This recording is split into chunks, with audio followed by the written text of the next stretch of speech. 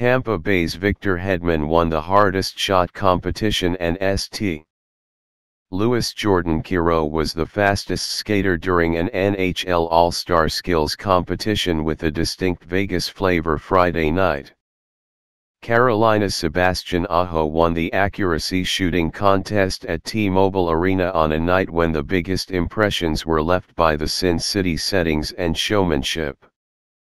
Columbus' Zach Werenski won the fountain face-off, in which the All-Stars stood on a floating platform in the middle of the Bellagio casino's famous fountains up the strip and shot light-up pucks at a series of targets all around them.